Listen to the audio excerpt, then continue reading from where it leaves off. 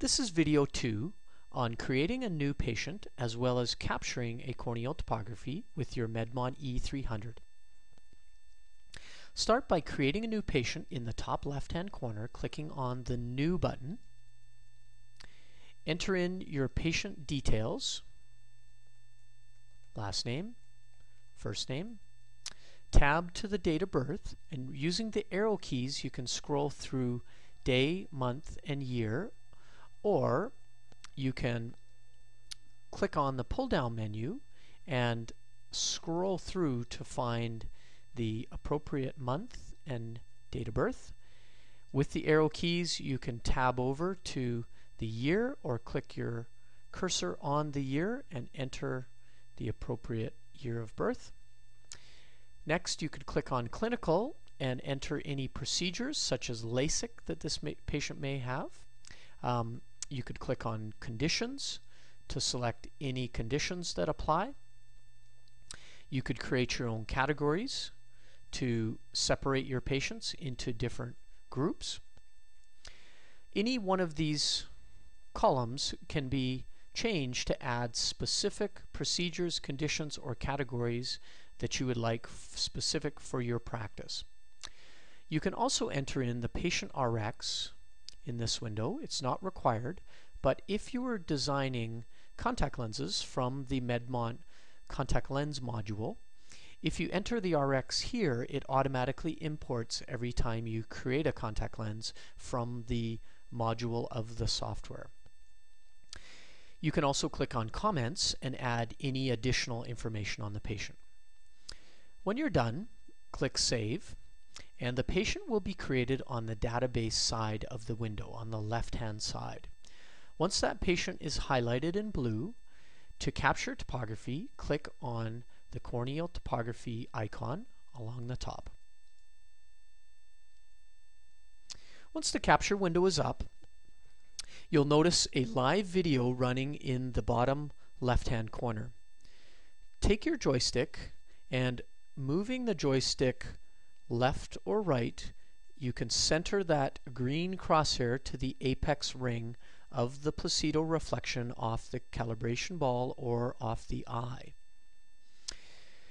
The red line tells you how close or far away you are. While the red line is at the top of the runway, the instrument is too far away from the eye. While the red line is at the bottom of the runway, the instrument is too close to the eye. Move the instrument back until the red line lines up on top of the green crosshair. Place the green crosshair by moving the joystick, bringing the two, both the distance indicator, the red line, and the green crosshair controlled by the joystick, over the central ring. Once the two line up over the central ring, you'll notice the instrument automatically captures. You do not need to click a capture button. The instrument is a continuously running video that automatically grabs images when they are ideal. You'll note that along the top we now have 4 images presented from 99% through 99%. The rightmost image will always be your best percentage capture or the highest confidence the instrument has in the reading you've taken. Anything over 95 is considered valid. So any readings above 95, and you may save those to the file. Anything below 95, you want to continue to better center the instrument to idealize the capture. Before saving, make sure that you right-click, select your zoom tool, and zoom in on the central 10 to 15 rings. You want to be sure that there isn't any tear film breakup that happened during the point when that photo was taken.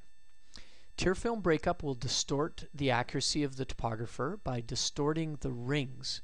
When the rings are not parallel and even, the instrument could have extrapolation error, or it could have error in calculating the shape or elevation of the eye. If the rings are parallel and even, such as you see here, this would be a quality reading. You can click Save, and now that map is saved into the patient file. Nothing is in the patient file until you click Save. If you're not satisfied with the images, click Clear Images and go back in and capture again. Capturing on the human eye is very fast. Just simply center that green crosshair and that red distance indicator. It should take only seconds with an experienced user. At present, we're capturing on the calibration ball. This is an excellent way to learn how to do the calibration when you're new to the Medmont topographer. The calibration ball doesn't move, and it doesn't blink like the human eye, and it doesn't have moving tear film like the human eye. So this is an excellent way to capture and improve your skills prior to capturing on patients. Make sure again that with each capture you take, you zoom in and ensure that the central rings look parallel and even. On the calibration ball, of course, the rings will be utterly parallel and even.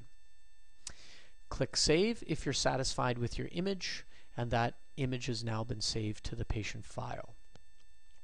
This concludes the video on creating a new patient and capturing a corneal topography.